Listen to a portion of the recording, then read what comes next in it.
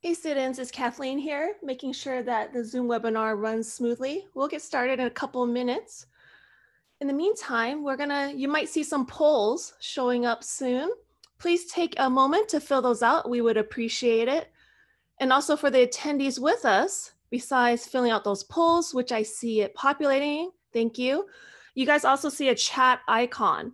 When you click on it, please hit the drop down and select all panelists and attendees. It helps us see your messages better. Other attendees can see your messages. It gets captured on recordings. I see Stephen, thanks for saying hi, doing the test. Please take advantage of that chat pod. That's how you'll be communicating with the presenters here. So we will start in a couple of minutes. You are seeing one poll right now. We do have a couple of others. So we're gonna give it a little bit to let you guys fill these out. Thank you to all those saying hi. Hope everyone is safe and well.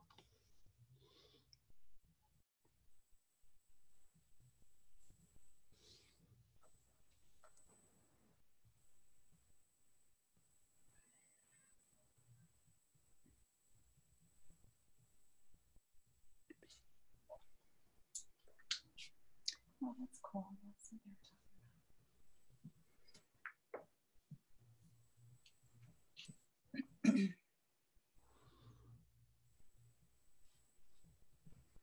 So we're still having people fill out the first poll here. We have 2 more to go, I believe. And then we'll start soon. So thanks again for everyone that's joining us.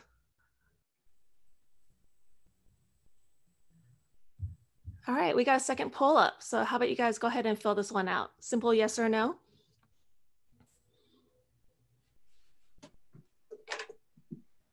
And if neither applies for whatever reason, feel free to type your comments in the chat. We'll take a look at those.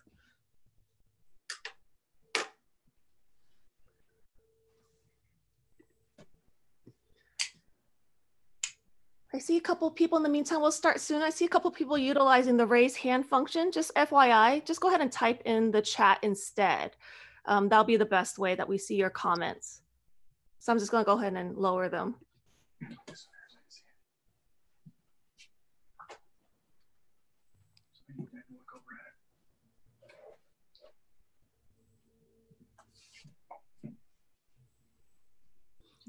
All right, last poll, everyone. So if, attendees, you guys don't mind, go ahead and fill this out. Once we finish this poll, then we'll get going in just a bit. Thanks again for your patience. Just giving time for people to join us.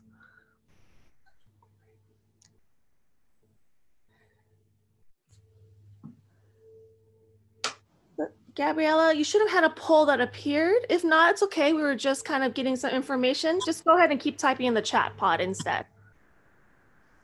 And for those that just joined, I mentioned this earlier, I see a little bit of a mix, but for attendees, if you guys can make sure when you chat to hit the drop down, select all panelists and attendees. That helps everyone to see your comments, engage people. We get it all in the recording. That would be great. And we'll be starting in probably less than a minute.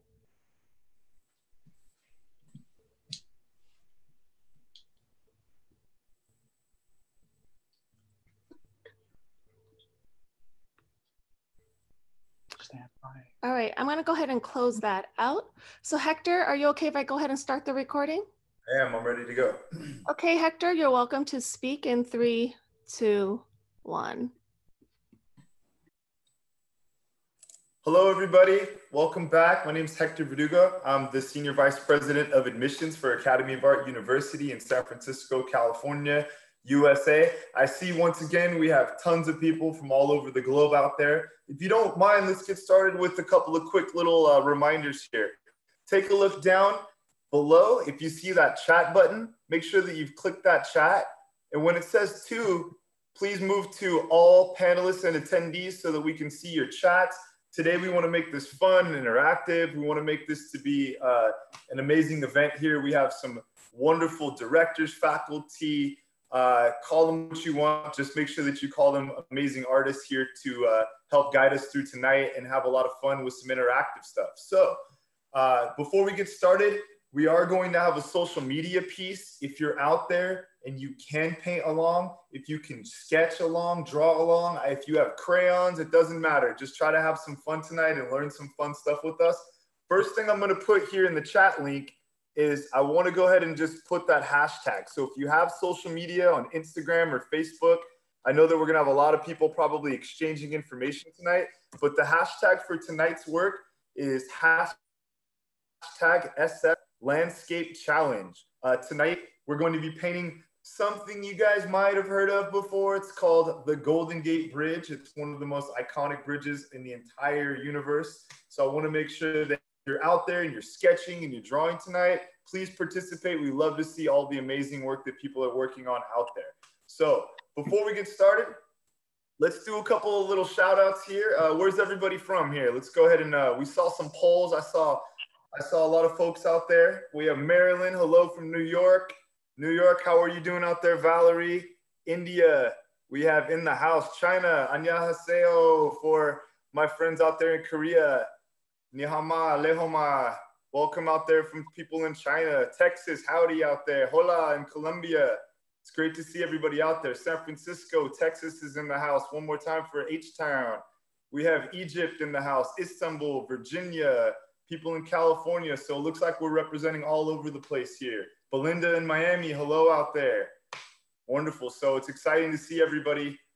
One thing I want to do is I want to take a quick second before we introduce our special guest here tonight, is what I would like to do is promote our next event.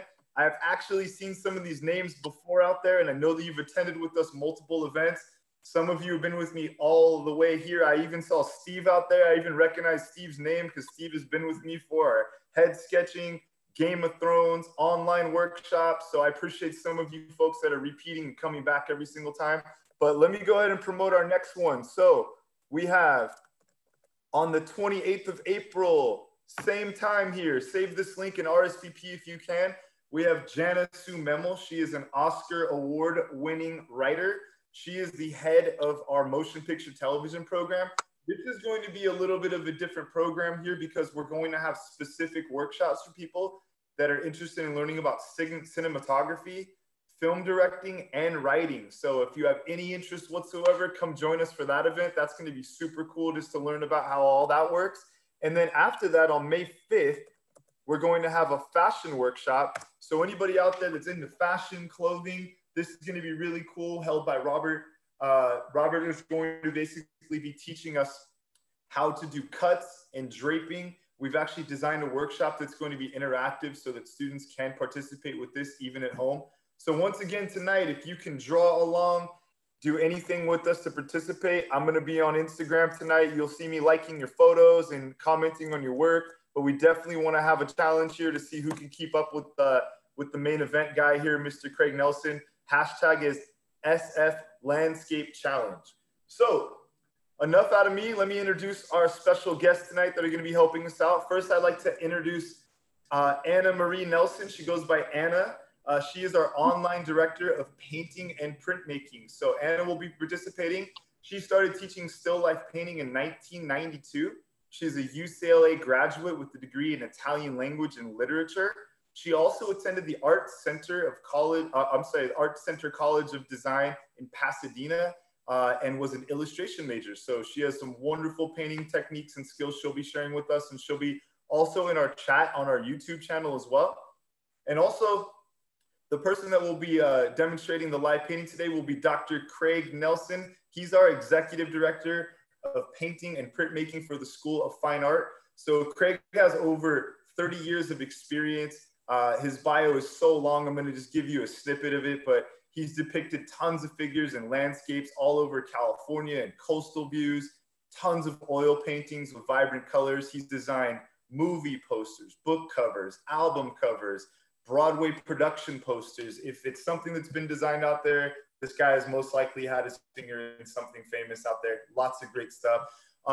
Craig has also won more than 200 different awards in various different shows, 5 gold medals, 4 silver medals from different organizations, including the Society of Illustrators and the California Art Club. So I want to go ahead and pass this over here to our special guests that are going to be performing tonight and teaching you everything. that's enough out of me. I'll be here in the chat bot to answer your questions and make sure that we make this live and interactive. So the show is to you, Craig. Thank you, Hector. A couple things Hector said that I kind of want to reiterate on, because everything he just said, that their upcoming workshops, I'm interested in all that stuff. I mean, I've been an illustrator and a painter pretty much most of my adult life, since really 1970. But that doesn't mean I'm not interested in a lot of these other things. What I find is all of the arts are in one way or another interconnected. I believe that if you take, for example, the classes in our department, which is fine art, painting and drawing, and even printmaking, they all relate. Animators take our courses, illustrators take our courses, visual development, game design, it all relates. And most of the people that I know that are in all these areas are gifted artists. They're not one-trick ponies. They don't do one thing well. They have a lot of versatility. It's one of the wonderful things about the Academy of Art is the versatility. All the different departments. We work together, we're interrelated, we constantly communicate. Even though we're all in our separate schools, we're in constant communication as to what's going on, and we're extremely appreciative of one another. It's a very symbiotic relationship with all our departments. So what I want to start with is I'm going to do a little 18 by 24 landscape. Hopefully we'll get it done in a little over an hour. And I'll give you as much information. I tend to talk a lot while I paint. So if you guys have questions, please put them in. In the meantime, I'm just going to pretty much be telling you what I'm doing. I work with basically these types of brushes. This one tends to be a flat. It's by Rosemary. This one is another Rosemary brush. These are one of my favorite brush makers, and they're a little expensive. They're not terribly expensive, but this is a synthetic mongoose. This is a very inexpensive, looks like a little house painting brush, doesn't it? And I use this a lot in my lay-in when I'm first working. Then I use something occasionally, not as often, something we call an Egbert. And it's a big, long, kind of rounded, pointed brush you can do all kinds of interesting things like feeling of hair, weeds, things of that nature. So it's really great. My palette is usually relatively the same. Tonight, it's comprised of, and I'm going to point it out on the palette now. I have a titanium white, a yellow oxide. I don't always lay a cad orange out, but I did because I need a little touch of it on that bridge. Same with the cad red light. Alizarin crimson is my really dark, rich red. I actually have a purple laid out. I don't always lay this out, but sometimes I will use purple and sap green. It's dioxide purple and sap green, and it mixes a wonderful black. I always have ultramarine blue. Because I'm doing a lot of sky, I laid out two different blues. This one is called Radiant Blue. This is called Radiant Turquoise. They're both by Gamblin. This is sap green. I always have sap green on my palette. I always have usually a burnt umber on my palette. So that gives you an idea of my palette. I use terpenoid, which is, I actually use something called Gamsol by Gamblin. It's a very low toxicity terp. I'm going to be working in oils. My palette is a glass palette. I make the glass palette. I have several of these. It's basically a piece of glass and a piece of plywood that I've painted gray. I lay glass down on top of it, put duct tape around the edges. And what's great about it is I can use a scraper and I can clean it just very easily. So it's a very, very flexible tool. All right, I'm going to get started here using this kind of inexpensive, they call it a gesso brush. I think this is a Blick gesso brush. It's a 1-inch. So first thing I'm going to do is I always start, when I'm doing landscapes, I start from the background. And I started really as a figure painter. And I still do, I would say at least 50% of my work involves figures. So it's just to give you an idea, one of the things that we try and do is train people to be good at as many things as possible. So you're not, as I said, you're not kind of handcuffed to one type of thing. It also gives you the opportunity to be flexible. For example, we have a lot of our students, even from the fine art area, that end up working for companies like Pixar. They work for companies like Disney. And a lot of it has to do with the fact that they have these skills, these incredible skills. They understand how to use the computer, but they also understand color mixing. They understand creating distance. They understand creating form. And so they're pretty well sought after. And again, it's one of these are kind of skills that really will benefit you for the rest of your life. They're really these kinds of things that you can take and work on. And there's a lot of people that go into art direction, graphic design, and I'm well aware of this. And I know a lot of them because I know a lot of art directors, and they all tell me, I want to paint. I want to be a painter. And it's one of these things that even if you say, go into something like graphic design, go into something like animation. Some of my closest friends that are wonderful artists did The Lion King. They worked on Beauty and the Beast. They worked on Cars. They worked on Toy Story. So it's very interrelated. It's one of the things I just can't stress enough. So we have kind of a approximate flat sky laid in. You can see that it didn't take me that long to lay it in. Now I noticed I'm actually painting what I call 3 San Francisco icons, 3 famous things about San Francisco. The Golden Gate Bridge in the distance, and that's going to be our star. That's going to be the kind of our key. Then we have down at the bottom, hidden by these trees, some of the Presidio, the famous San Francisco Presidio, that has in many respects been restored. George Lucas took over part of it and built ILM, Industrial Light and Magic. And then the thing that I think everybody that knows anything about San Francisco is the San Francisco fog in here. This is going to be the famous San Francisco fog right as it's lifting. So this happened to be, it's wonderful when you can go out and paint on location, but with the social distancing and everything going on, many of the artists pretty much have to work indoors, which I've been doing quite a bit of lately. So what we're going to do is we're going to go a little bit lighter than the sky. So I took kind of the same colors I was using for the sky, which is a combination of those blues and a little bit of white. And we're going to kind of go in and kind of rough in where the fog goes. Nothing when you're, all right, let me explain something that I think, I want to explain the difference between drawing and painting.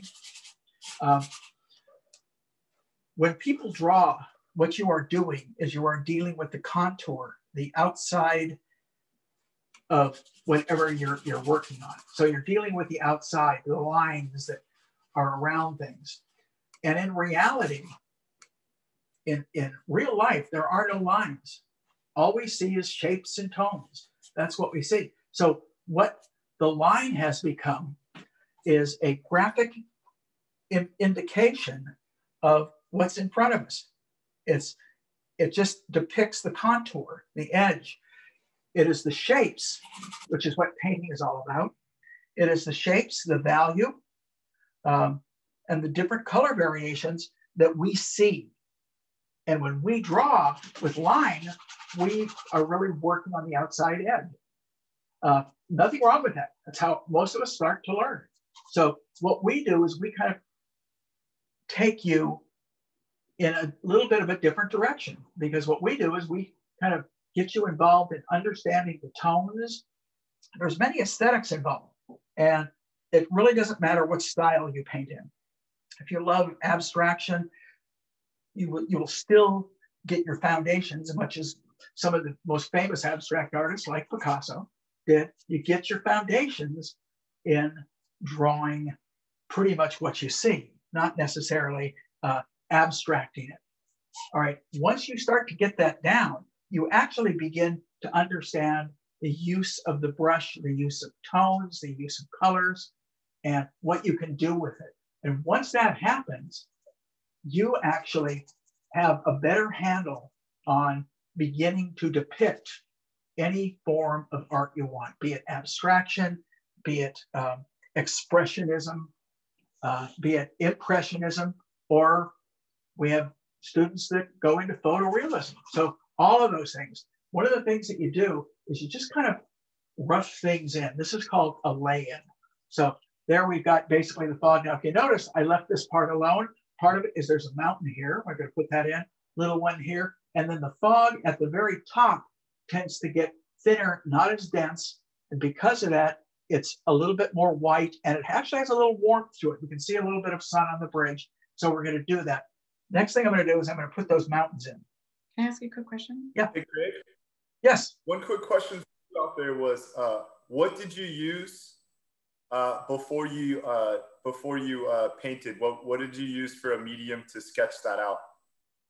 I used a little bit of turp, or the Gamsol, a little bit. I used a small brush, and I will show it to you like this. And what I did is I mixed a little bit of the umber and the ultramarine, and then I'll show you exactly, if you can see my palette. There's the ultramarine. I mean, excuse me, there's the umber, and there's the ultramarine. That kind of neutralizes it, so it isn't necessarily a brown or a blue. Add a little bit of turp. I wipe it down on the brush, on a thing, and then I sketch. And that's basically what I did. It's just kind of sketch like that. This is called a very rough lay-in. Now, what did you tone the canvas with? Excuse me? What did you tone the canvas with? Oh, I toned the canvas initially. You don't always have to do this. I do it I actually do it most of the time. I shouldn't say sometimes. I tone it. I usually take what we call two complements, which are opposites. And in this case, it's like a little bit of an orange or a burnt sienna, a little bit of blue, which is the opposite, and then white. And I try and kind of mix a tone that's, I would say, similar to the value of my flesh tone, pretty light. Now, the reason I do that, let me explain real quickly, is I'm mixing a lot of white and just a little bit of yellow ochre, because this is where we're going to put, but watch, because there's the tone of the canvas. Now look, I can paint a light on that canvas as well as mediums and darks. You can't do that on white. On white, there's nothing wrong with working on white. In fact, today I was working on white. So, but you can see that you can work this around, and now we've got the light of the fog at the top. So you can do it quite quickly. Now this, I'm going to lay in this mountain, and I add a lot of white to it. I don't want it to stand out. It's way in the background. It's way in the background. When something's this far back, you want it painted a little bit more close to what the sky is like. So we're just going to kind of brush that in. Then there's another mountain that comes in here. We're actually looking over towards Marin County, the Marin area over here. And that's what's on the other side of the bridge. Hector, do you want me to move the camera in a little closer? Yeah, I think the crowd's asking us to move in a little closer to the painting so we can see more of the detail, if that's okay. Yeah, let me try to do that. It's fine with me. I just want to make sure I don't bump it. I'm pretty good about being careful about that, but. Does that help? She can zoom in too. If you guys want. I can't actually. Oh, you can't zoom. Okay, never mind. So we have just kind of the rough idea of where these mountains are back here. Now, what I'm going to do is I'm going to start coming forward. The next thing I see is San Francisco Bay. Sometimes on gray days, it's gray and choppy. This was one of these wonderful days when the fog had just lifted and it was absolutely gorgeous and this beautiful blue color. So we want to get that in there. I want it to be a little bit darker and a little bit more colorful than the sky. And again, I'm using that same brush. Primarily, I'm using this brush actually for two reasons. Number one, speed. I can get things in quickly. And number two, I don't overwork. One of the biggest problems when people start painting is they want that first stroke to be perfect. And if you notice, nothing here is perfect. Everything as we come closer to completion will hopefully, I'm not going to say it's going to be perfect, but it's going to be more refined. So right now, that's why I was trying to explain that this is what we call the lay-in. Some people call it a block-in, but that's what this stage is. And we kind of paint a little bit around things, but at the same time, don't worry if you overlap. So we just get enough of this stuff in here. So we're gonna get the bridge, we're gonna get this water going back right about in here on the, so we kind of see it through the trees. So right at the horizon, it tends to get, it's actually not the horizon, but where the water is way in the distance and almost meets the fog. It's a little bit lighter. So I'm gonna just hit a little bit. I'm just gonna brush it over. Kind of almost, just by going back and forth a few times, you almost get kind of a blend. You get a little bit of stridation in the water. So I can take the same color and just bring a few others. So the water has a little movement, but I've really enhanced the color of the water, especially compared to the fog. All right, now I'm gonna keep coming forward. The next thing, there is a little pier back here. So we're gonna paint that in. It's gonna be a little darker because it's closer to us. Quick question, can you use vegetable oil as a replacement for a thinner? You know, yes, it isn't great, but I know people that have. I use safflower oil that I get. You can use linseed oil. It's a little bit better than vegetable, but I know people that have used vegetable oil. It isn't what I highly recommend, but it is doable. So my preference is safflower or linseed.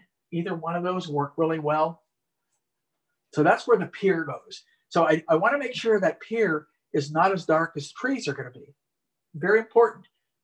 All right. So that pier is back there. Then we get a little bit of really, and I'm going to switch over to a smaller brush, like a number, oh, let's go with a number 10. So, or excuse me, a number 8 flat right here. So what we're going to do is we're going to paint the roofs of these wonderful orange kind of tile roofs of the Presidio in. So we're going to use a little ochre, a little cad red light. I want to dull it down on the shadow side. So this is going to be the light side. I like to test first. That feels pretty good. I'm going to add just a touch of white to it. And we'll do it again. Okay, there's that roof. We want it to stand out. So there's the side. Now, it gets a little bit more red. Comes out here, down. So this is where we're overlapping. So I want this to overlap what's down there already.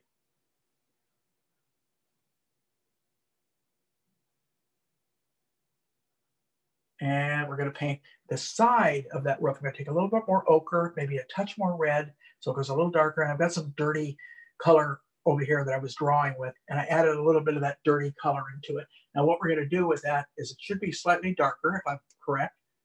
Yeah, it's a little bit more red than I want, so I'm going to add more of that dirt. By dirt, you can add a little blue. You can add just something to kind of dull it down so it is not as intense or as bright. So this is the shadow side, and it's a little bit brighter down here. Whoops. When the paint doesn't go down easily and you're having to struggle, it means that you don't have enough medium in your paint. So by putting a little bit more medium can be terp or it can be oil. And whenever I say terp, that's just kind of a generic term for Gamsol right now. So we're going to hit it there. We're going to hit a little bit in here because this is where we see the roof. See a little bit of a roof up in here. We'll just put, because we're going to overlap it with trees. So I don't have to sit there and be very specific. If I get it in too large of an area, great, no problem whatsoever. And a little over here. And then there's a little bit of a roof line right in here. We can hit that, just kind of scrub it in.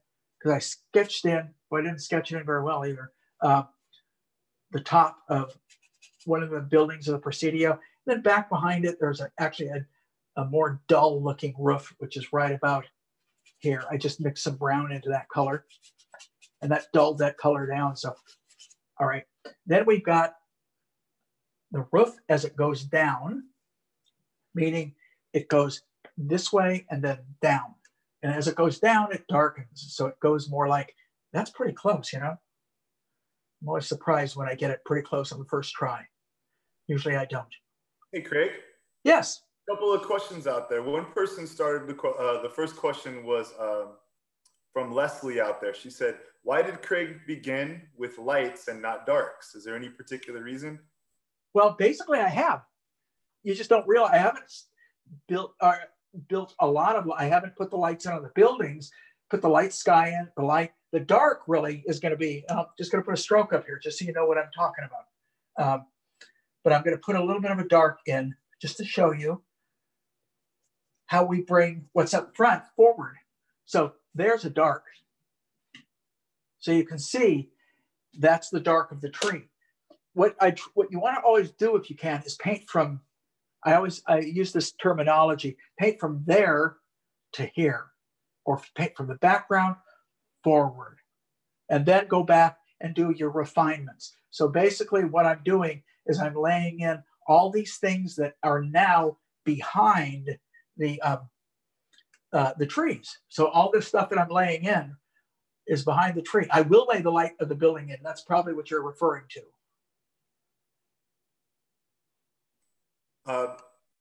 Yes, go ahead. Another question from Denny out there was, do we keep tones heterogene or homogene on the palette? Which one is better for finding good tones? I'm not sure what you mean by that. The easiest thing for me to answer would be I lay my palette out in what I call a spectrum, almost like a rainbow. So if you think of white, yellow, orange, red, kind of deep blue, a little bit more of a blue-green, all the way on to finally maybe your earth tones, so that's basically how I lay palettes out. So I'm not sure if that's what you're referring to. If it's not, if you could clarify that, I'd be more than happy to give you a better answer.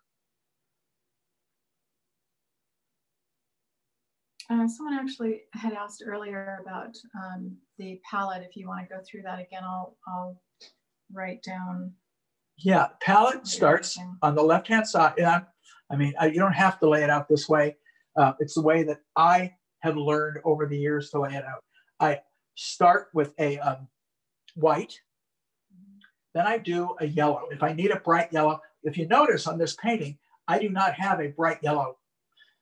Why don't I have a bright yellow? Very simply, if you look at what I'm painting, I don't see the need. See, I hate to waste paint. I'm frugal that way. But I don't see a need to lay out a color that I really don't need.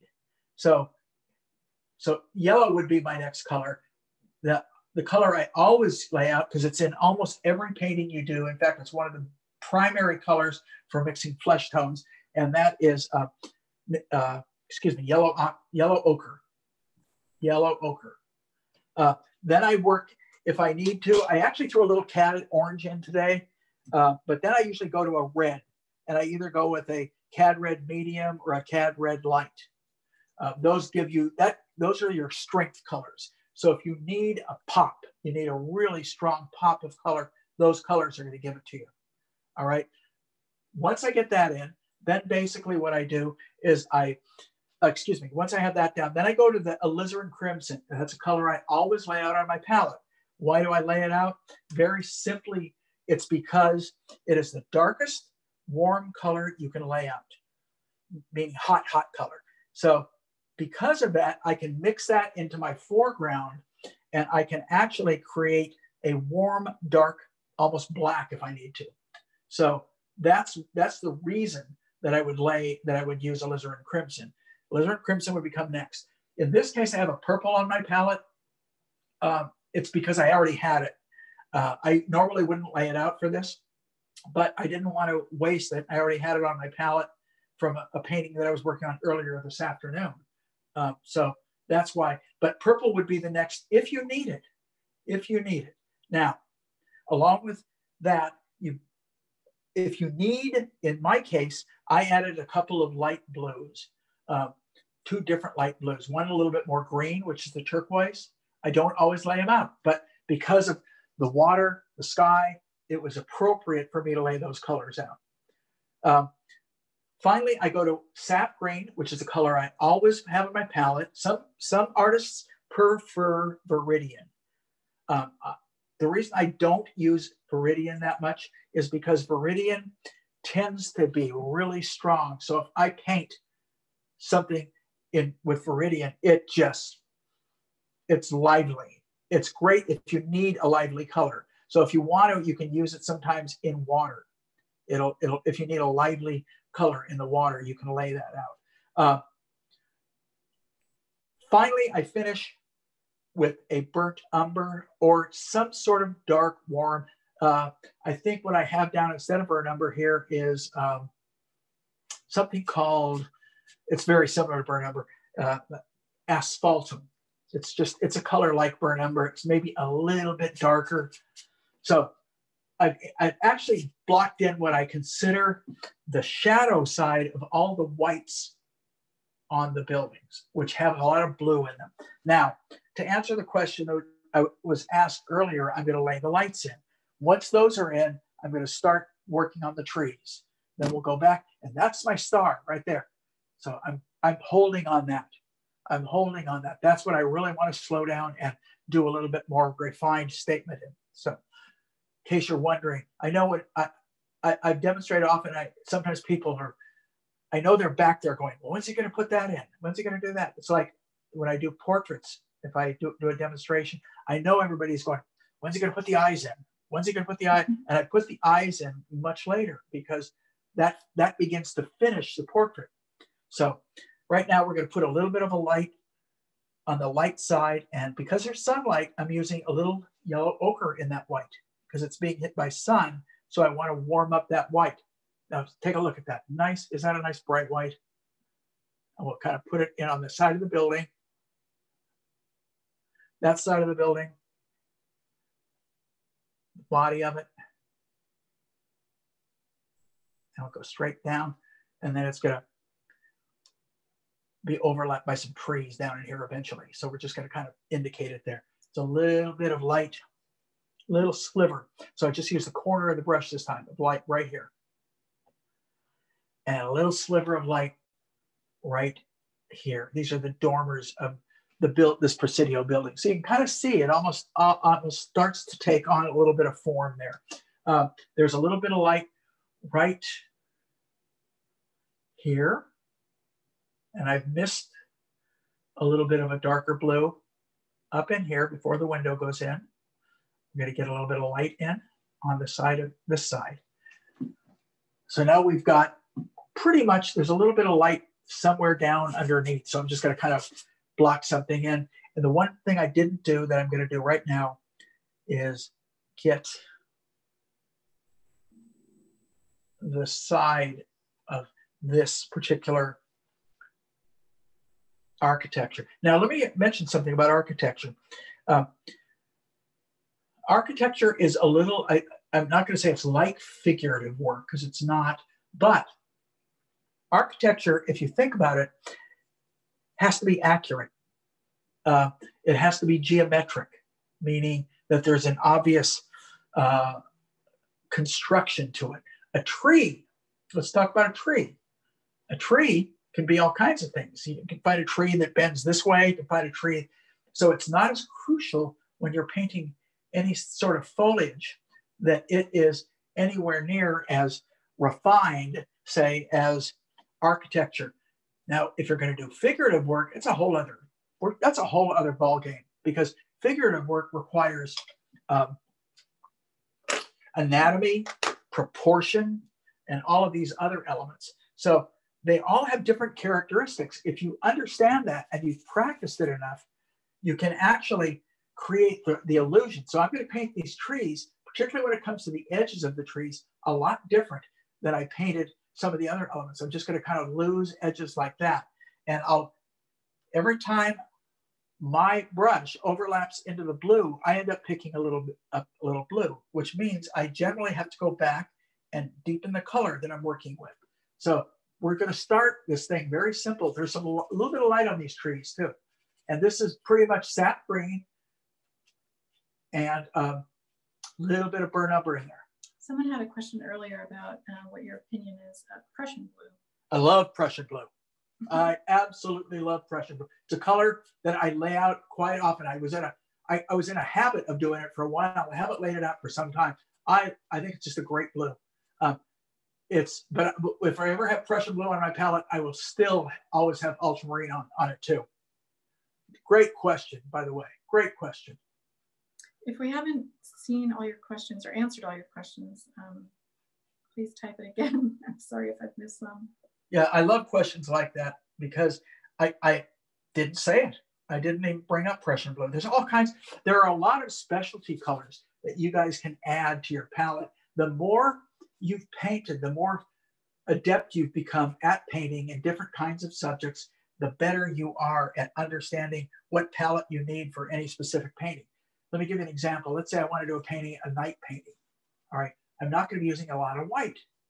I still am going to need white on my palette because there are going to be some lights in there for it to read, but there are other colors that I will use more of. I'll probably use a lot more blue, a lot more green, a lot more brown. So different palettes. And let's say I want to paint a real, let's say a very water with sun coming off of it, and you get a lot of sunset. So I may have some, it's going to be light and it's going to be warm.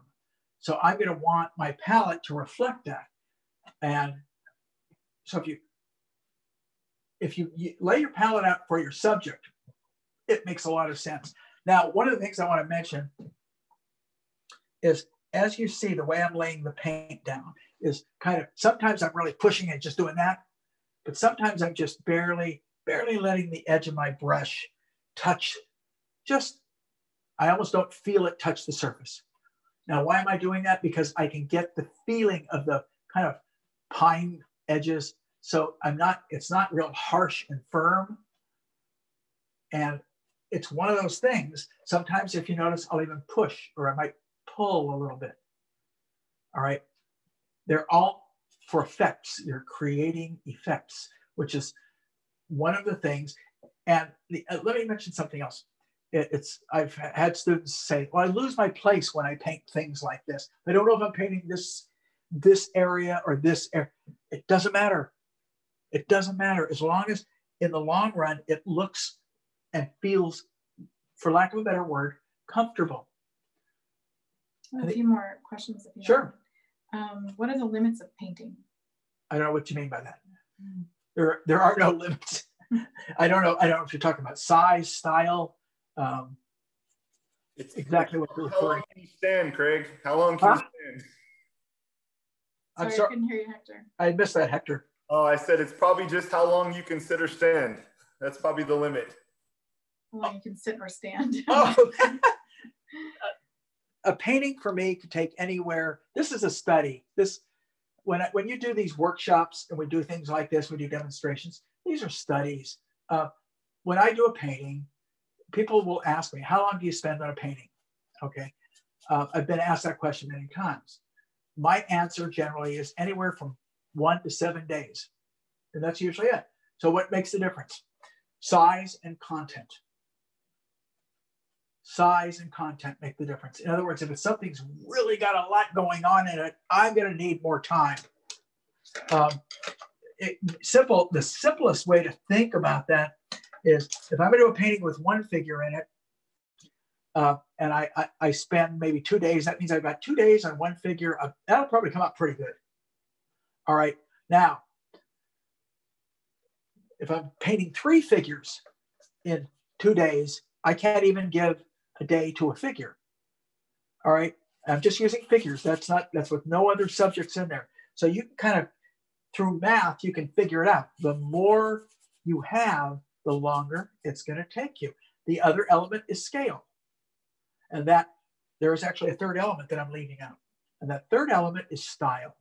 So let's say we got people who come in and they say, man, I love photorealism. I want to be a photorealist.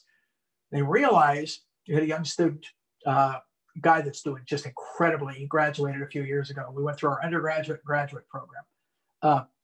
And he did some gorgeous still lifes that looked they had paintings of prunes that felt like you could touch them. They were that good.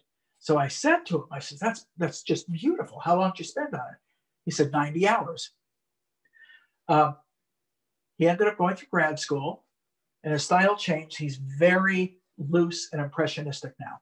For 2 reasons. One is the time, and the other is, and I like to stress this a lot, and I don't think it's talked about enough I don't know if it's talked about enough in any major, but truthfully, everybody goes into art, whether it's fashion, whether it's illustration, whether it's painting, whether it's because it's fun. And people forget that. It's one of the things it's really hard because school is demanding. All school, law school, anything, everything is demanding. So art is no different. Art is no different. We had a young lady that worked in our department who had gone to Chapel Hill Law School. And she was an AA for, well, probably for us, meaning administrative assistant, probably about, God, I'm trying to remember, 26 years ago. And I remember her telling me one time she thought art school was more difficult than law school. And by that, she loved it. She absolutely loved it because she was doing what she wanted. She was having fun. But it was work. And it is. I mean, anything you want to get good at is work. But my gosh, you know, using myself as an example, I've been doing this for ever. I mean, if it seems like forever, it's not. But I've been doing this and I don't mean teaching, I mean painting. Teaching is just part of what I do. I enjoy it. I enjoy the whole concept of helping people like you guys achieve what I've been able to achieve, which means I've made my living drawing and painting. That's you know, my dad was a truck driver, my mom a dance teacher, and I've made my living painting. And because of that, I've traveled the world, and because I've traveled the world, I started painting the world. That's a lot of my subjects are from my travels because a friend of mine once said, paint what you love and someone will also love it. And I had a long time thinking about, well, what is it besides my family? What is it I really love? And I painted my family. I've got portraits of my children hanging. My wife is posed for all kinds of things. You know, they're models that I just happen to have around. But my word, just think about it, you guys. I mean, this is something you can do for a living. This is incredible. Can I ask you a few more questions? Absolutely. If I talk too much, interrupt me. I'm interrupting you. Do you prefer printing out your reference rather than using a monitor? Yeah. You realize that, huh? So, I'm laughing because we've been talking about setting up a monitor for 4 years. And we haven't. I'm old school now. As I think Hector mentioned, my background when I first started working was out of a commercial illustrator. I had a lot of clients, did a lot of work for a lot of different industries, advertising, books, probably more film than anything, movie posters, probably did film posters that you guys would you might not because you guys might be younger, but and it was an exciting training ground. It was just a very, very good training ground. And so because of that, I've been able to make money using my abilities and having fun and transitioning into a gallery painter from a commercial illustrator. So it's that variation that is, for me, exciting. It's the difference. The challenge that I had being an illustrator was one thing. The challenge I have being a painter is a totally different thing. And they're both fun. I'm still learning. I learned from my students.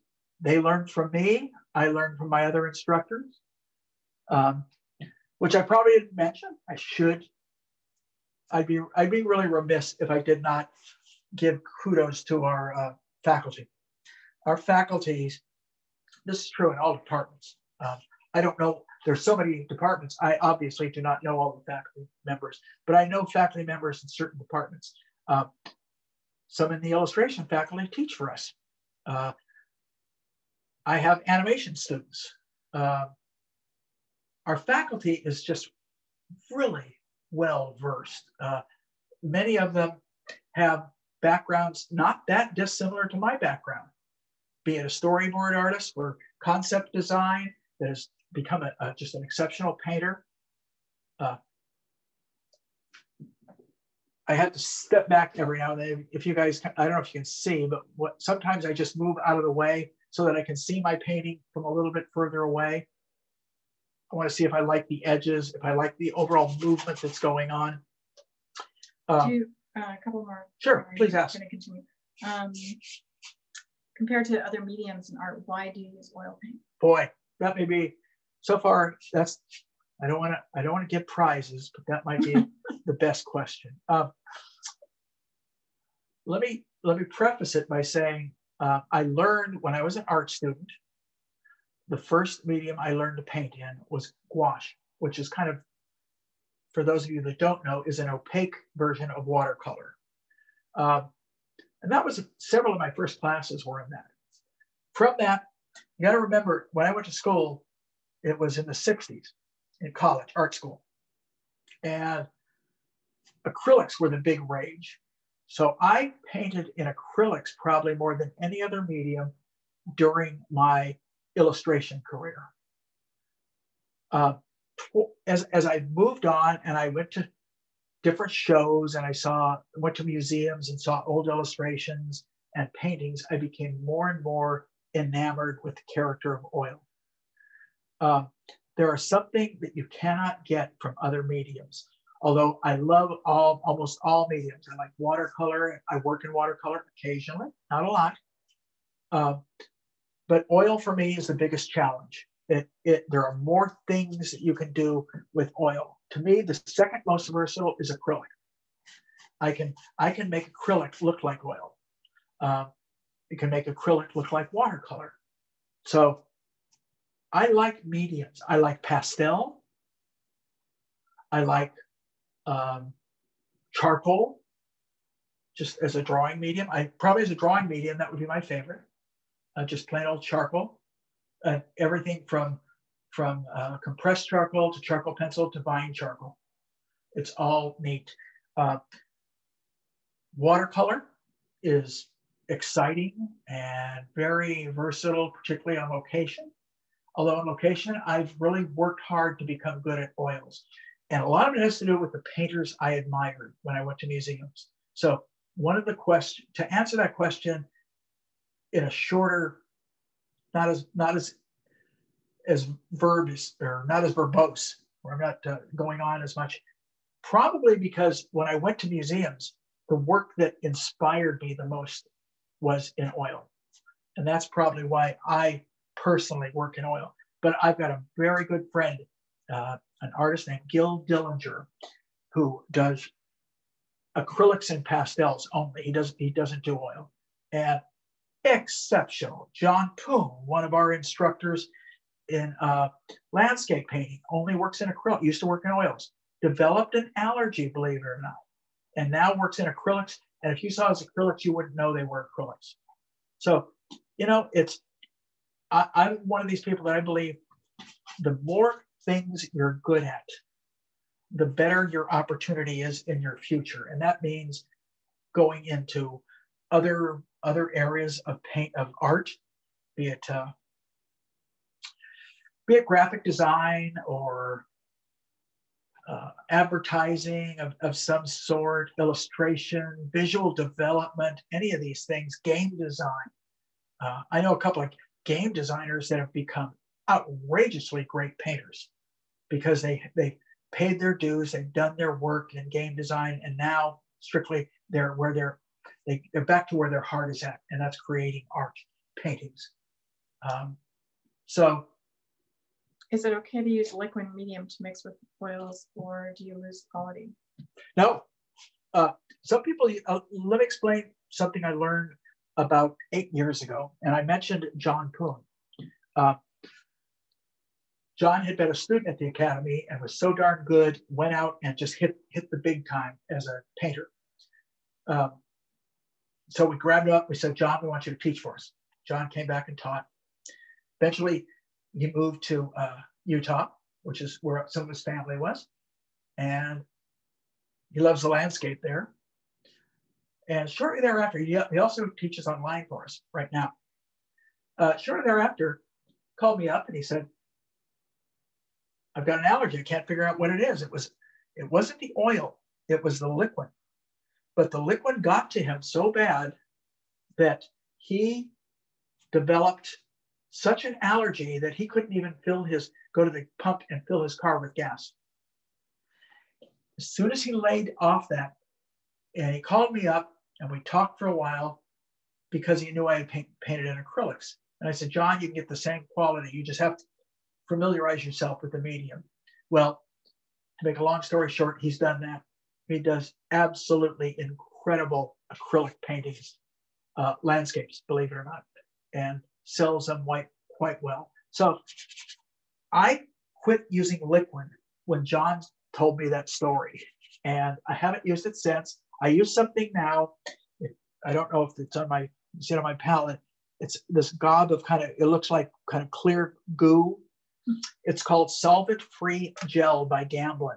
And works, I like it better than liquid. It's similar to liquid in the fact that you can use it as a medium to extend your paint. And when I want to paint thick on top of wet paint, very often I will use that medium. There are so many, honest to God, you guys, there are so many tricks, so many little things you can learn. It's amazing. And like I said, I'm still learning them. So, which is great. It just means, yeah. One more thing. This is one of the honest to God professions that even during social distancing times, we can still do. Not only that, it's one of the very few professions that I can think of where you get better with age. Certain things, if you're in advertising, they want the people that are hip and young and with it and everything going on now. Obviously, I'm not. But truthfully, painters just get better. We're the fine wine of the art field, if you think of it that way. Do you work your color schemes to be more photorealistic or more color harmony? Color harmony. That, to me, is more important than I think of myself, and I'm just going to refer to me. People say, well, what's your style? I refer to my style as painterly realism. I'm a realist, but I like my work to look, when you first glance at it, you look at it and you say, I've had people say, look at my work and think it's a photograph.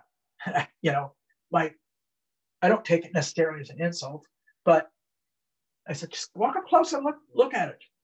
And they, oh my God.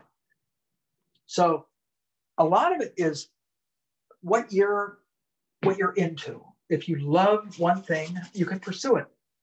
One of our top instructors at the school started as a pretty realistic plein air, meaning on location, landscape painter, and now does very expressionistic and almost abstracted versions of landscapes and flowers. Does absolutely phenomenal. She's our abstract teacher, Carolyn Meyer.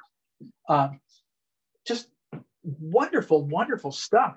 I'm excited. She makes me want to do that kind of work when I see that stuff. So I get inspired by our instructors. Hopefully our students do too. They're neat people. They've got interesting backgrounds. Everybody has their own take on style, which I think is one of our benefits. Getting back to the academy again, one of our benefits is that we don't teach a style. We try and just let you get good, but we always start with an element of what you might think of as realism. Because once you can do that, everybody, our abstract painters, everybody that goes through our program starts with that. They're taking a still life painting. They're taking, and people always, I've heard this say, oh my God, I thought still life painting was going to be the most boring thing in the world. And after they've taken it, they say, wow, this is really, I didn't realize. And it's the best way to learn. Again, think about it. You're painting from real life, a subject that doesn't move. So you learn a tremendous amount. Can you talk briefly about quick studies and how it's helped you in plein air?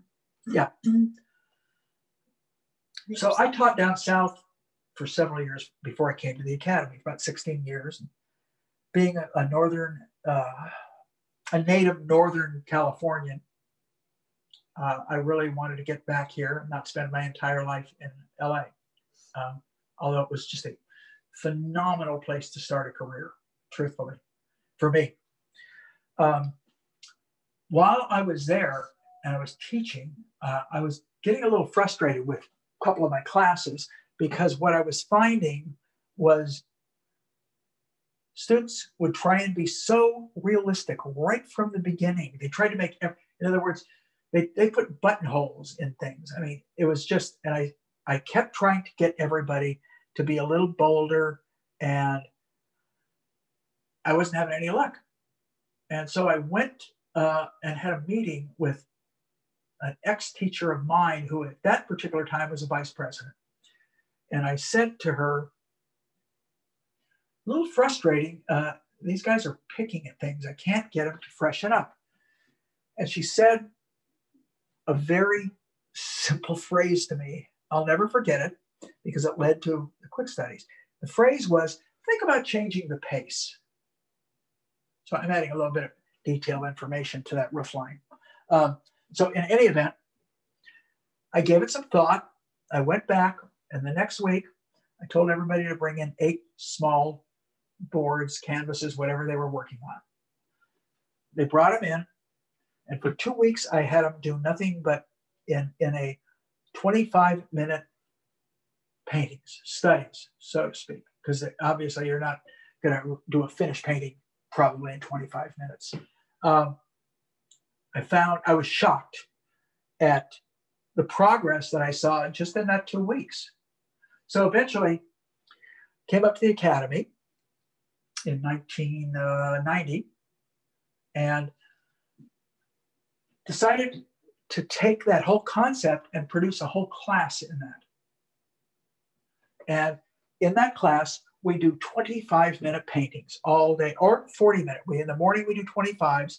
In the afternoons, we do 40s. Now, you might question what that forces you to do. Somebody asked me one time, how can I learn to edit my work down and simplify it? And I answered it just by saying, give yourself a shorter time frame, because you can't put everything in. Think about it. You cannot put everything in a shorter time frame. All right. So by forcing yourself to spend less time, you have to leave some things out. Trial and error is what teaches you what to leave out. I mean, I could sit there behind somebody and say, leave that up. Nope, don't put that in. Nope.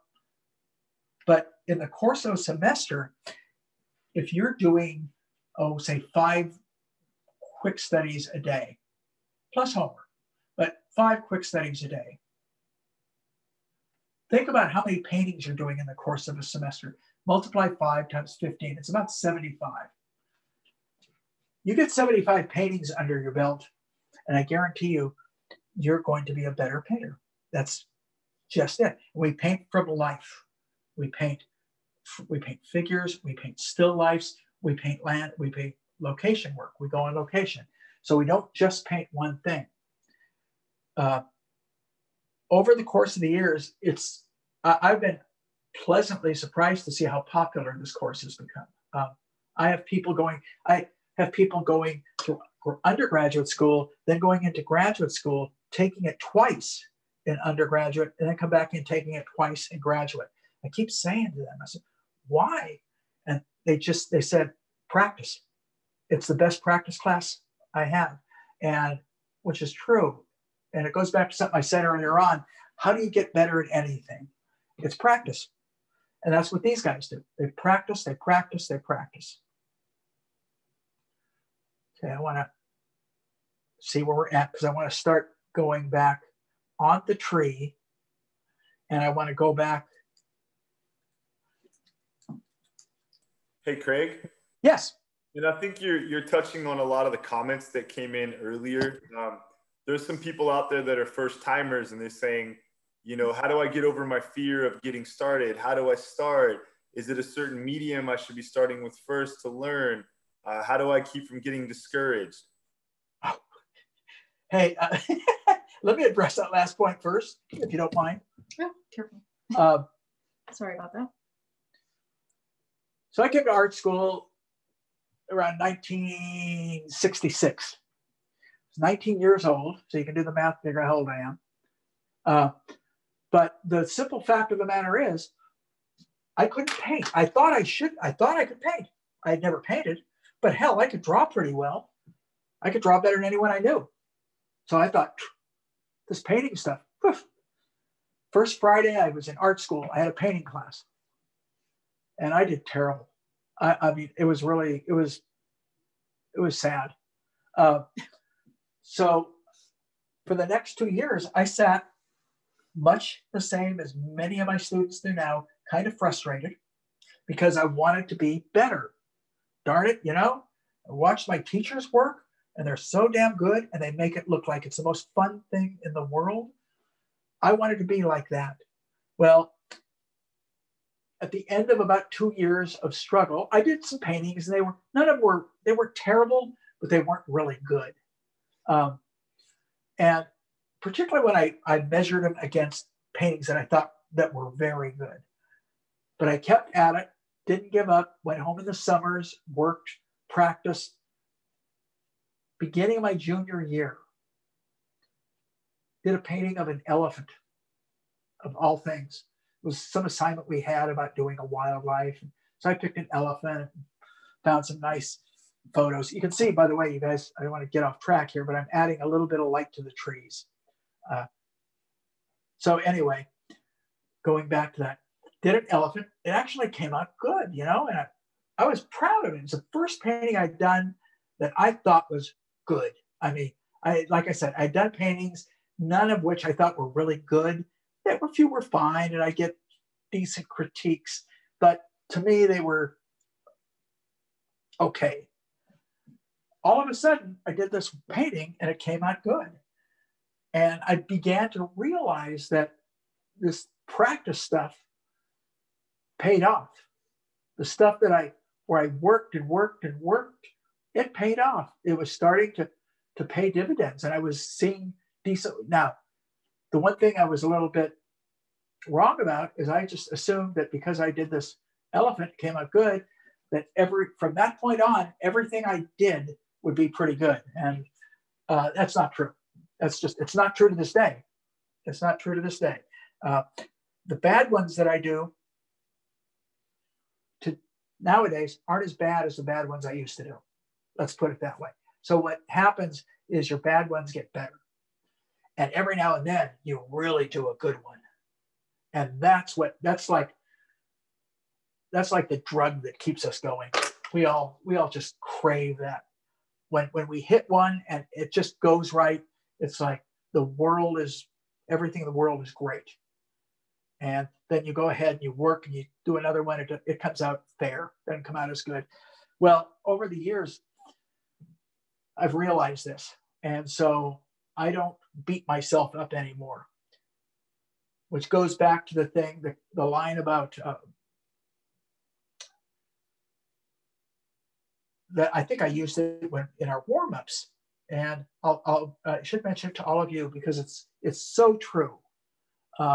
It's a very good friend of mine who's an exceptional, very almost abstracted figurative painter. A gentleman named Dan McCall. Dan has got a line, and it says, "Every artist must learn to make frustration their friend." Man, I heard that and I went, that says it. That's what I've been trying to say to all these guys. In other words, there's going to be things you do and they're just not going to come out good.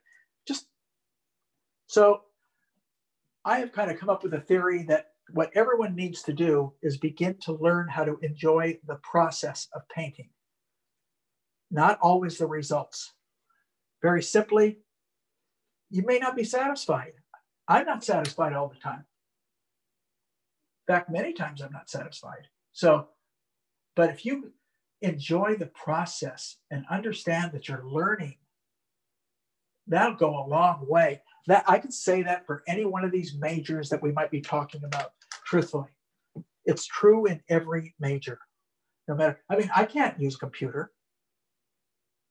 Thankfully, I can paint. Because I'm lost on a computer. I call some of my teachers and people in other departments, hey, how do I do this? How do I do that? So, and it's part of it is I didn't grow up with them like a lot of you guys are doing. A lot of you are all growing up with computers. So for many, working with the computer becomes almost second nature. For me, it's like a struggle to figure it out and learn it. It's neat, but I'd rather be painting. So I found my passion, and my passion may or may not be your passion. I just hope you guys find it, because I'll tell you what, it's a hell of a nice way to make a living. It really is. You know, being able to do art, whether it's art for t-shirts, whether it's art for fashion, whether it's art for a movie where you're working with a team, all that stuff. It's all just exciting and fun stuff. Okay, so let's go up to our star now, and then if I have time, I'll go back and do a few more branches in the trees. I haven't used some of the other tools that I like to show. I always like to show people how you can use a knife for some things just by kind of dipping it in, getting it really wet and being able to come in with marks like that, drawing marks, a branch that might go like that, come in here. This branch, you do all kinds of fun little things with a knife.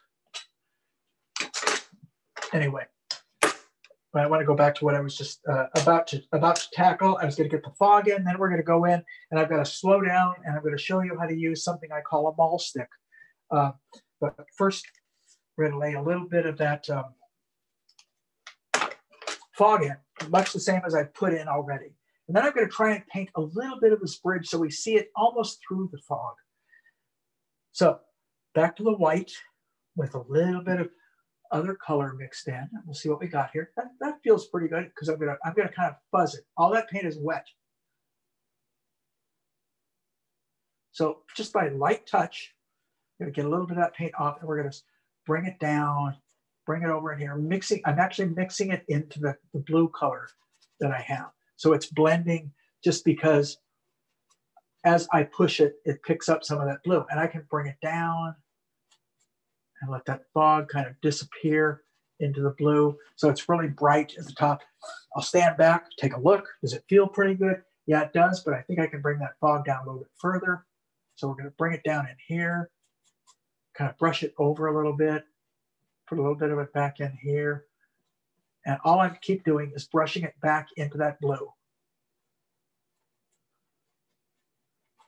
And there's fog right here between, and a little bit up in here.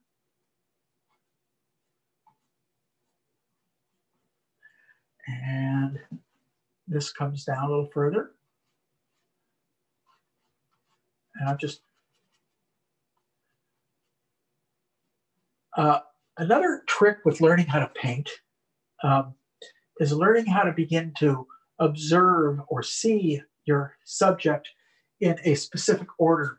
One of the biggest problems that a lot of times people that are just starting is they immediately look for the detail. Well, the detail only happens after everything else is beginning to work. After you get your basic colors, basic values, all of these things. Once these things are beginning to work, then you can actually go in and start to add what you might think of, or we might call detail. So I'm just lightly brushing over some of this. I'm going to take some of that blue. I'm just going to bring it a little bit over the mountain, a little bit over that mountain right there. That feels pretty good. Okay. So I'm relatively, for a quick painting, relatively pleased with that. I want to slightly extend that down if I can. So bring that color down. I'm looking at time because I would like to be able to finish this up in about the next 20 minutes. Does that sound good to you, Hector? Absolutely, Craig. I think okay, we can make it there. Those of you in the chat, are you guys okay out there? Do you guys want to see this thing finished? I know they want to see me do the bridge, so I'm gonna let's get into that. We're getting a lot of yeses. I'm shocked. Just let us know if it goes. We already had dinner, so I'm just fine, you guys. Yeah, I'm ready for midnight if you guys are. And hey, folks out there, once again, hey, if you're working on any art out there right now, Absolutely, guys. if you have anything you're working on, go ahead and put it in the hashtag. If there's any paintings you just want to show off, even if it's not a landscape, go ahead and upload it with that hashtag so we can all check it out. I've seen 4 paintings posted up so far here, so please feel free to post any work if you want to share. Paintings, drawings, they don't have to be paintings.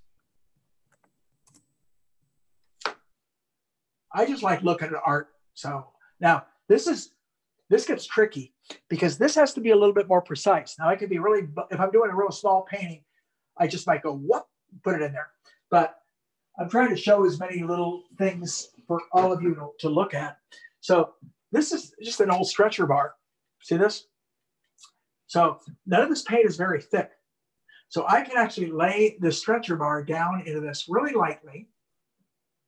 And I can take this brush loaded with the color that I have, making sure I have enough medium in it so it goes down. Yeah. And which I didn't like the color I had, so I just remixed the color. I think I had it too light. So I'm going to really lightly, again, go right about here, and we're going to put that nice, and I'm brightening it up. So someone was asking me about photorealistic. This is not. I'm enhancing the color. I want that bridge to stand out a little bit more. So I purposely brightened it up. But I know the bridge quite well. I travel it. This is how I get into the city. I live in the North Bay. So there we have the first part of that bridge. Now we're going to do the other side. Now, if I pick up any paint on this, I just wipe it off, and I do the same thing on the other side. Put it right here, go right from the top, straight down, and lift up. Straight down and lift up. Do it again. This is how we have that bridge disappear into the fog. So I've got it. I like the color. It's much stronger, which is fine. Now I'm going to paint the cross members. I'm going to try and get them in there. And then I'm going to paint the shadow. There's a shadow on that bridge, which gives it dimension. Because there's light hitting up here. There's sunlight.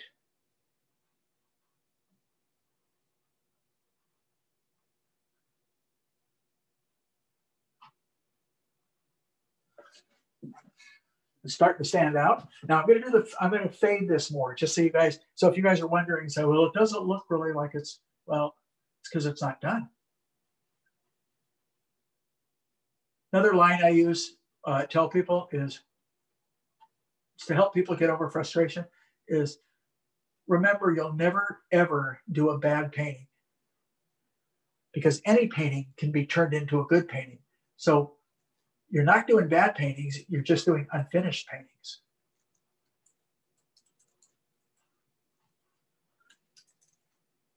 So we're going to want to get that. I want to get the basic structure relatively correct. And so I'm taking a little bit more time and care. As I mentioned earlier, I said, this is our star. This is the star of the painting. So what I did is I set everything up for this. So everything else is in place for this particular moment, which is the, now, one of the things I want to do, I don't want to do it to just this because I want to do it to the shadow too, but this is actually going to fade down in here. So next thing I want to put in here is the shadow, and then we're going to put a little bit of this bridge in because I almost see it in the fog as it comes down here, a little bit of the bridge, just a hint. And so because the paint's wet, I can actually do that relatively easy. It's more technique oriented. I'll show you in a second. Okay, let's paint the shadow of that. So what I did is I just mixed a little blue into that color. A little bit more. I want to make sure I get enough dark in it. It's pretty dark now. I've just put my head up there to look at it. You have to be kind of careful and get this color about right. This might be too dark. I'm going to put one stroke down and check. Yeah, it's a little darker than I want. So what that means, I'm going to add a little more white to it. And this is where experience and judgment comes in. In other words, it's way in the background, so I don't want it to be too bright. Otherwise, it's going to want to come into the foreground and become competition to the tree. And the tree is our foreground. So there's the shadow. It's basically the exact same color I was using with a little blue and a little white mixed into it. So I'm going to use this again. I'm going to come right down, a little more careful.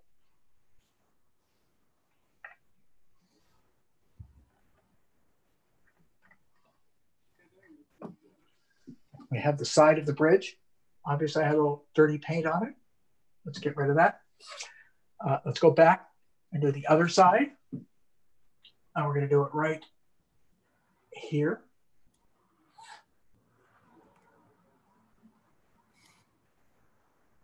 Again, it helps if you know the bridge. Like I said, when I go into San Francisco and go to school, I go in this way. So I cross it pretty much daily. So I do know the bridge. So it helps because I know what to look for. This is one of the advantages of if you have the opportunity of painting something before, or if you've painted something on location, it's really nice because what it allows you is to understand even more closely exactly what you're painting. So I just studied, where before I was studying simple big shapes, now I'm looking for a lot of the smaller indications that make this thing more finished, that make this bridge feel more complete. If I mess up, I'll take this color again and go back and fix it. So don't be afraid of probably one of the worst things anybody can do when they're painting is being afraid of making mistakes. It shows in the timid approach that you have. You have to be confident enough. And I'm throwing out a lot of lines out that I use in class tonight. So, and one of them is always paint like you know what you're doing, but assume you're probably wrong. And let me explain that a little bit more thoroughly. It means that you have to be authoritative. You have to be confident when you put a stroke down. Even if that stroke's wrong, you can always fix it. You don't have to live with it. It's one of the wonderful things about painting, particularly painting in opaque medium. If you're painting in watercolor, it's very hard to do this. But if you're painting in oil, acrylic, gouache, pastel, you can go back and fix anything at any time. And it's a great comfort for a painter to know that they can be wrong and still have the opportunity to go back and fix it. So without going any further, the hardest part of this whole painting is going to be getting these in. It's always the most difficult part. So we're going to leave that alone. We're going to try and paint a little bit of that bridge back in the fog. And I'm working like with a number 3 brush, flat brush, just so you guys know. This is probably going to be a little too dark, but I don't mind starting with this. This is about where the bridge would be, and I'm just going to kind of indicate it.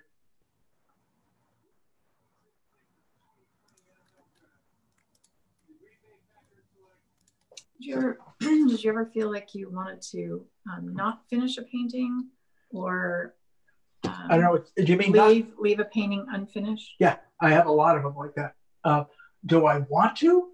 Boy, that's a good question. I don't know. There are paintings that I've done that are more like studies, and I will leave it at an unfinished stage. And sometimes when I look back at it, I like it even more.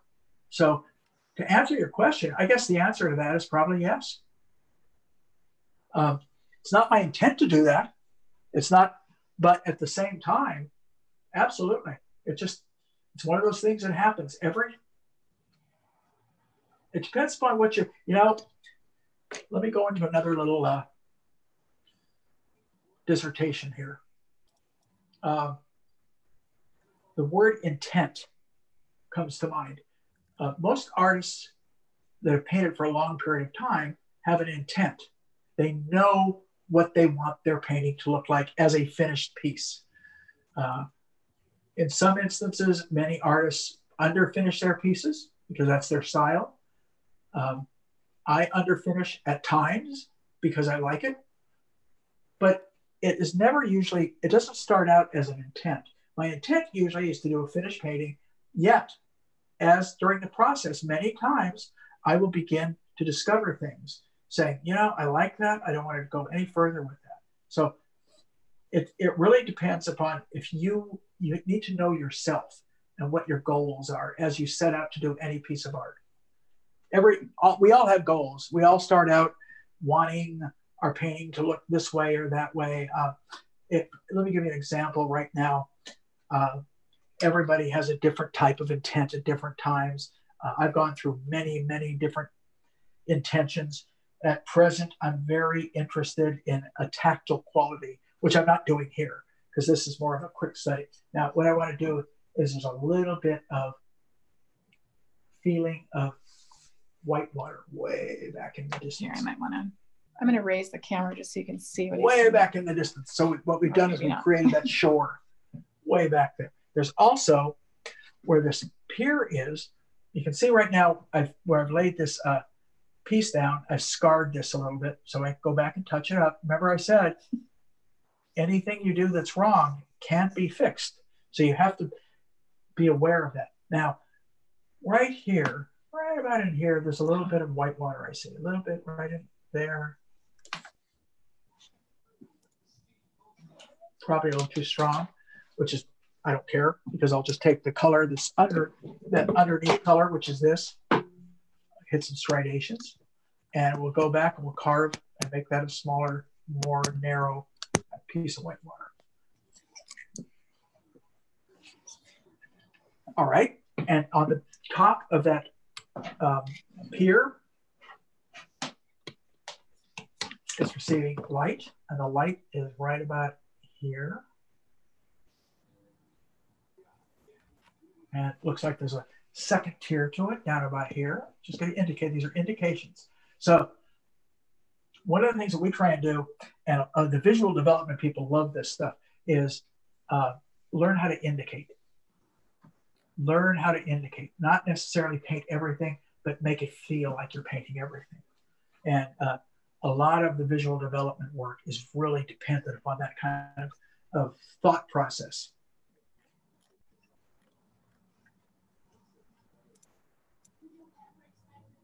I'll tell you who else tends to, I've known a couple of, when I was in school, a couple of my roommates were automotive, were really into automotive. That was their major. And they've all gone in eventually. They went to work for GM, and now they all paint, and they're watercolorists. Most of them are watercolorists, and they do really nice work.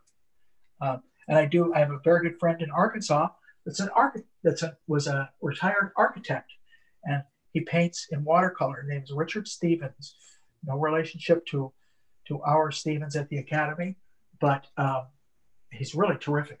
I was just talking to him on the computer today, and he does some wonderful work. So a lot of these guys, it's wonderful to see this. You know, there's such a camaraderie among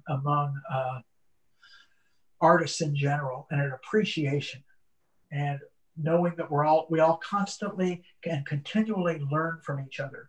And so one of the wonderful things about going to the type of school that I'm teaching at now, which is the Academy, which is what you guys are all looking at, is the networks that you build. I'm telling you, they are lifelong. They will be your friends. Anna can probably attest to that. One of her, some of her friends are exceptional people that work at Pixar, at Disney. So, and I mean, she still keeps in touch with many of her cohorts that were students, finding out what they're doing nowadays. Am I correct, Anna? You want to address that a little bit? Sure. I think, you know, when you attend art school and you go through these classes together, and we all have an admiration for one another. That's first and foremost, I think. And we learn so much from each other. So it's great to keep those relationships going. And yeah, I've been really fortunate to have some of our really close friends from school days come in and be part of our faculty, and just to share their knowledge. I remember being so impressed with them then when I was in school, and I'm still amazed by them all. I picked up a fan brush, everybody. Oops, sorry about that. The reason I picked it up is I want to do some real soft stuff. Fan brushes also are great if you ever want to do palm trees, by the way. A good friend of mine that said he wants me to teach a workshop on how to do palm trees. And it's really just learning how to use a certain kind of brush a certain way. So what I want to do is I want to slightly fog back some of this. So we're going to pick up a little of this. I'm just going to brush over. So we see just really lightly, really lightly. Even if I blur it a little bit, even if I smear the paint a little bit, doesn't matter. Just I want to hide it. So because that's what fog does. Fog diffuses. So what we're doing is we're diffusing.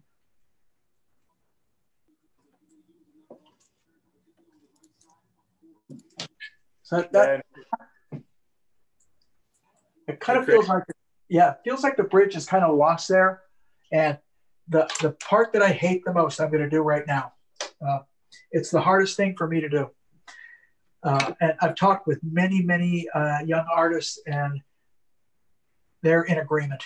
And so they'll ask, how the heck do you do that? I'm going to show you. And this is called, it's just basically a dowel. You can see his paint all over it. It's what many artists refer to as a maul stick. Maul stick is something you can set up here, and rest your hand on it without resting your hand on the painting. So what I want to do is I want to bring this little part, and my paint's got to be quite wet. I want to bring this right to here. So what I want to do is I want this to sweep up, and let's see if we can do it. I'm going to try it right now. Ready?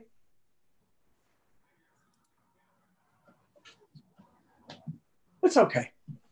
Not the best I've ever done, but it's not terrible either. So we're going to do the next one now. It gets harder because we're going from this point, and we got to keep it somewhat parallel, and it's going to come down to about here. All right. So what we're going to do is go from here, and I'm going to look at the point I'm going to. Just missed it. Let's do it again. Okay, I can live with that. Once again, it's not great, but it's not bad. So now we're going to do them on the other side. It goes from here to here. So we're going to go here to here. This is, by the way, no one asked me the question. Maybe be asked. This is what we call a liner.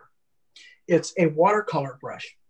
And I use it for little fine things. I might use it for branches at the very end. You can call it detail brush, whatever. So we're going to bring this down, and it's going to disappear into the fog about in here. So it's going to come from here down, pick up, and then disappear into the fog.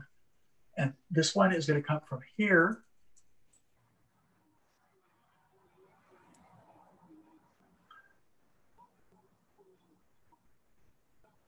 and it's going to disappear in the fog a little bit down further. So now we've got the cables. All right, the last thing we're going to do is just do a little quick indication of some of the cables that are going down, and they're even thinner. So I'm going to get real thin, and I'm just going to go just indicate a little bit. Just 1, 2. You don't have to count.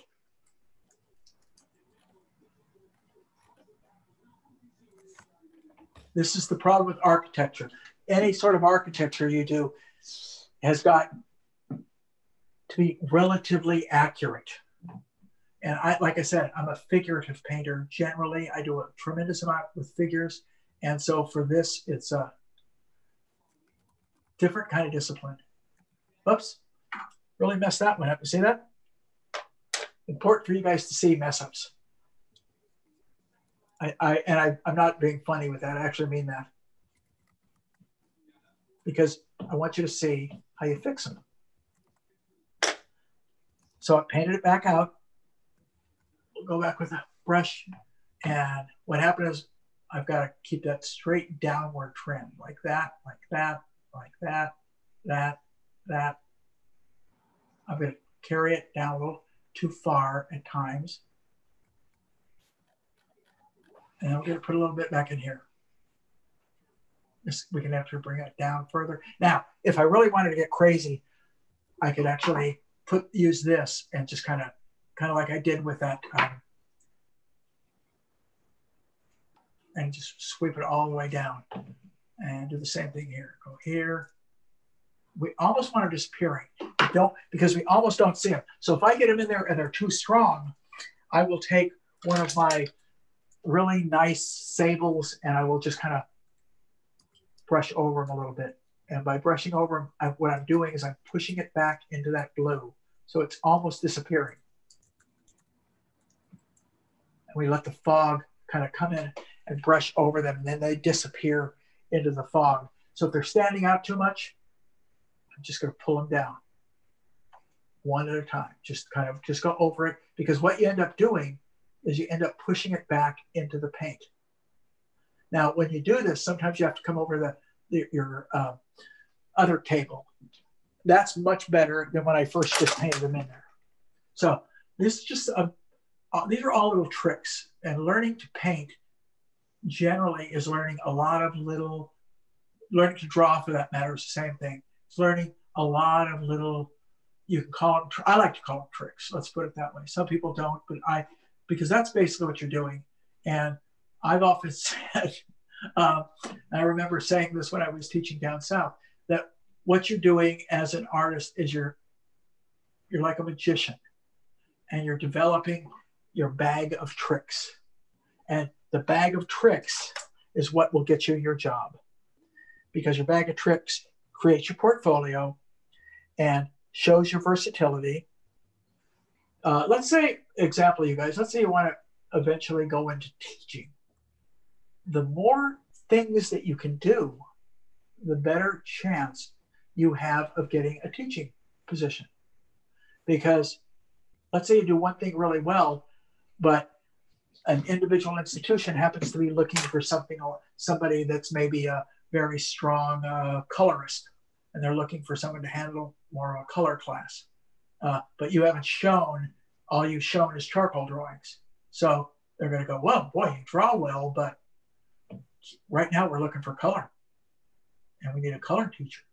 So all these things, everything you learned while you're in school, the breadth of knowledge and the breadth of abilities that you begin to develop, honest to God, they're going to carry you so far. And who knows, what you're going to end up doing. I don't. Not only that, but when I got out of school, a heck of a long time ago, there was no such thing as computers. There was no such thing as any of the network. We used cameras when we needed to photograph something. We didn't use our phone. And I know I sound like a really old person, but I'm trying to make a point. And the point that I'm trying to make is that none of us know what's going to be happening in the future in terms of the needs of an artist. One of the things I will tell you, I believe this with all my heart because I've been teaching for so darn long. If you can draw and you can use color and design well and add some original thought process to it and come up with a unique kind of a vision, there's going to be a place for you. You are going to be able to go out and you're going to be able to make your living as an artist, and in doing so, support yourself, support your family in something that many, many folks think of as a hobby. It's work. This is my work. It's my hobby too, but it's my work. And when you can make, president of our school, Lisa Stevens, she's got a lovely comment. I love it. She said, when you can make your work, your so to speak, your play, you'll never really work a day in your life. And what by that we mean you're never going to be a gas station attendant. You're never going to, you know, right now, thankfully, we need all those guys. So I'm not trying to put those people down. We need them desperately. But for people that are artistically inclined and love creating, it's just wonderful. I mean, I feel fortunate. I've been able to do this for, my word now, almost 50 years. In fact, yeah, it is. It's just about 50 years worth of a career now. And so, and I've done a lot of things in my career, and you know why I've done them, and I've been able to do them because I can draw, because I can use some sort of techniques in painting, that I have a mind. I can create images that people need and people want. And that all started with incredible training. So I don't think I'm going to carry this a lot further. If any of you guys have any questions, I'm more than happy to answer. I mean, I could work on this for another 3 or 4 hours. But, you know. Hey, Craig, one question that was out there was someone said, I'm really struggling with the water. Do you have any tips on how to create the image of the water? Well, this water is pretty easy. First of all, let's start with this water because there's not a lot going on. But water is one of the more abstract elements in painting. In other words, it's not solid form. It's basically reflections, movement. If water is moving a lot, in this case, we're not getting reflections because of the fog. So if there was no fog here, this bridge would probably be reflecting down in the water. So, you know, but because the water is very still, it was one of these incredible days. And believe me, you guys, this is one of the more unusual days in San Francisco Bay. The water is just beautiful. But if you're going to paint water, I always say, number one, whatever is up is generally reflecting down. So if you look into water, and there's different kinds of water, there's waves in the ocean, which has got a different kind of architecture look to them. The way they lift up, they become thin, almost transparent, and then they curl over the top and you begin to get white water. So that's one type of water. The other type of water is a mountain stream that might come over rocks where you can actually see somewhat of a color in the water, and as it comes over the rocks, it becomes whiter. It gets more of a froth to it, and as it splashes down, you get a big froth. So that's two kinds of water. Then you get lake water, which is just like you go out on a day and there's no wind, and it's like a mirror image in that lake, and so you see nothing but reflections.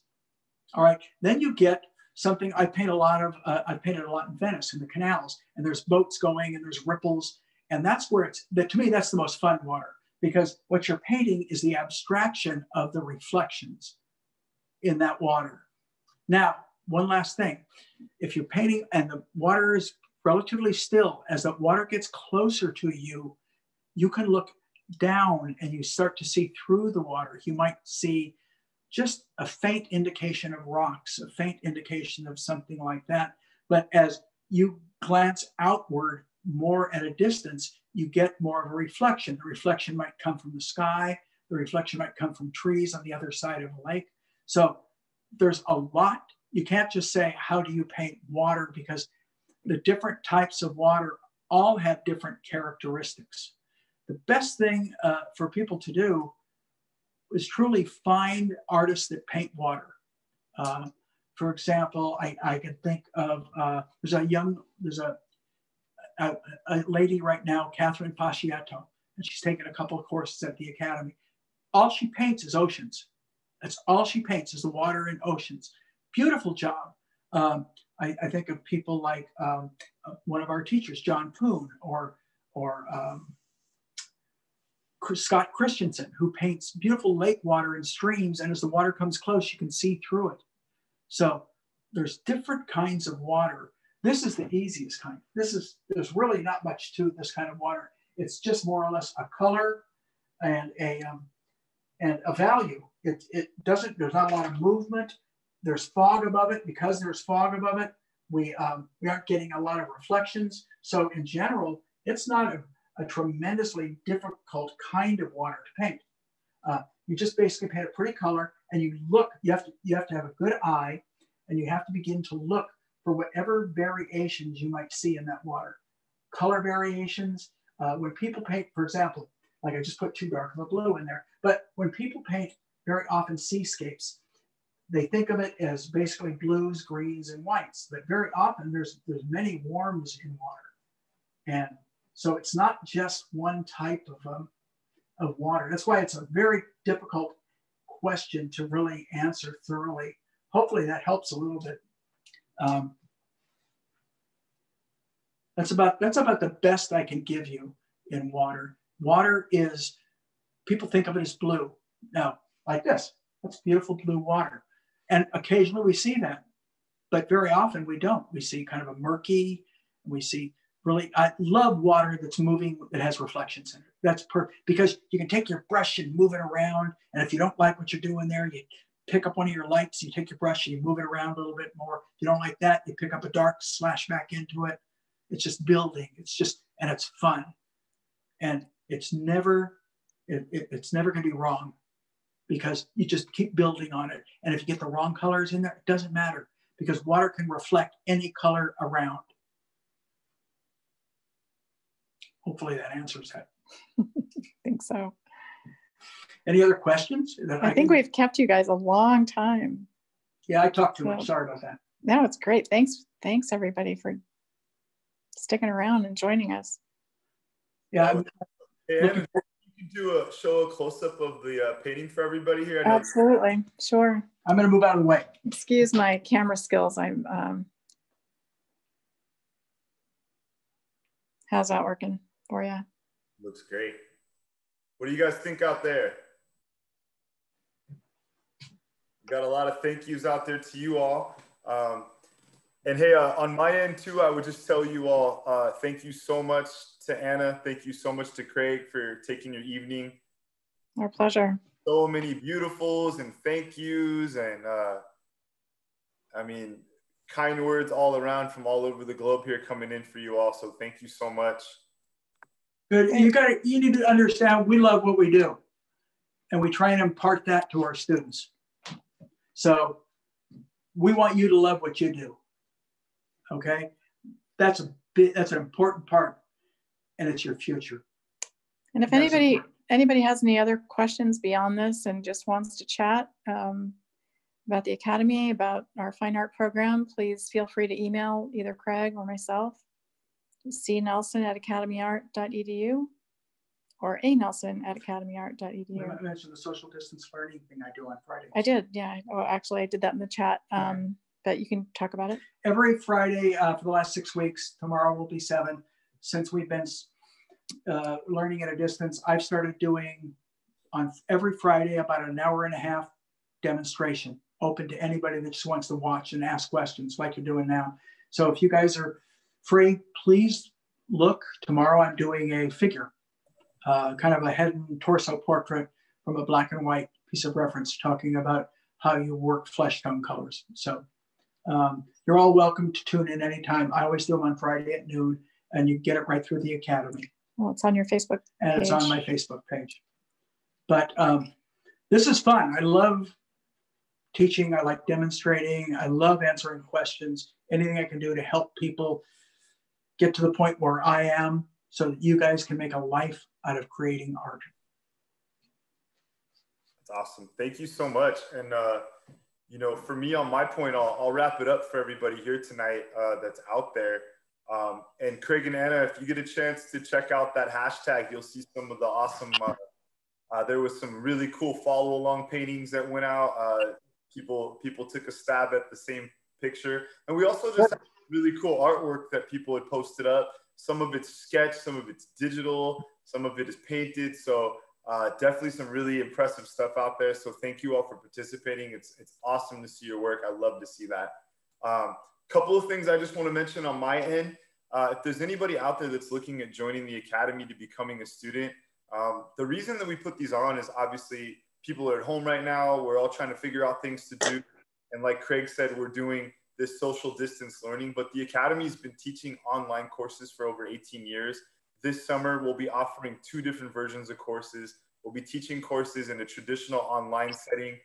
We call that asynchronous learning, where students are able to get in as they wish along basically learning at your own pace. We do have modules, so you have to complete them on a deadline within a week, but you can log in all throughout the week to learn as you go. And believe it or not, fine art is even something that students have been very successful in, even in the online. I know Anna is our director here. She will attest to that.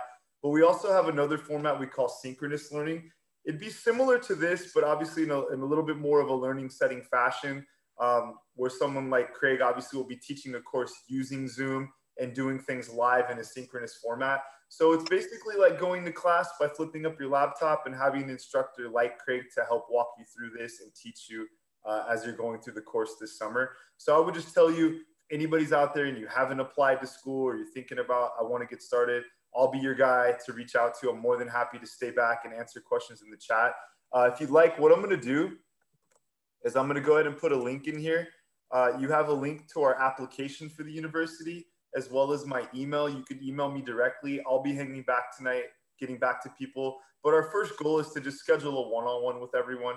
We'd love to sit down with you and talk about the program, the faculty, the details, how everything works, so you can make a decision if this is going to work for you or not.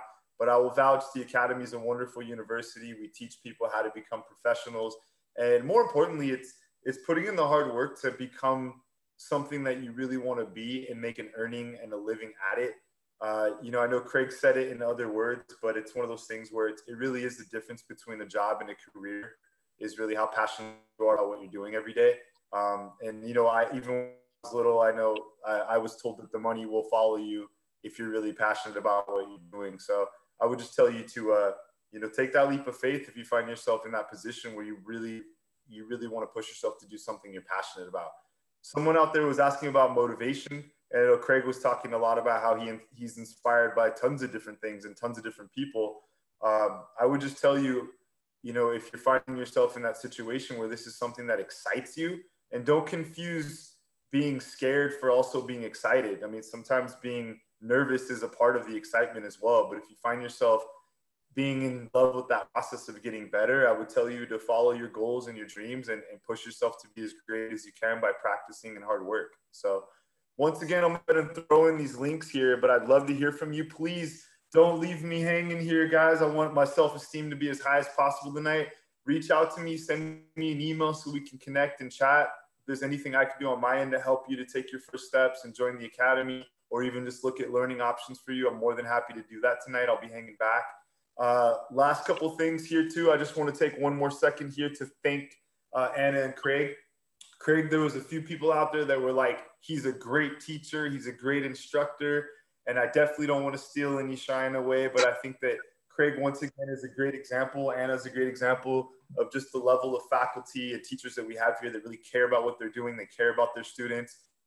It speaks volumes when you see someone like Craig who could be at home right now watching TV or taking it easy, but he's out here painting because he loves it. So I did want to say one more time, big special thank you, shout out to Anna and Craig.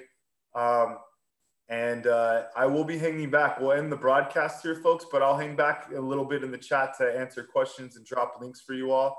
So be safe out there, everybody. I hope to see you all again on Tuesday for our next, where we're talking about the film industry, going into cinematography, directing, and writing. So hope to see you all here in a couple more days. Take care. Thanks, everybody. Thanks. Good night.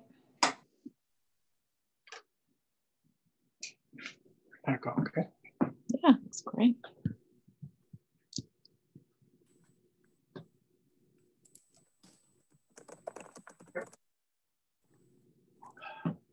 These out. I'm not going to walk them thoroughly right now.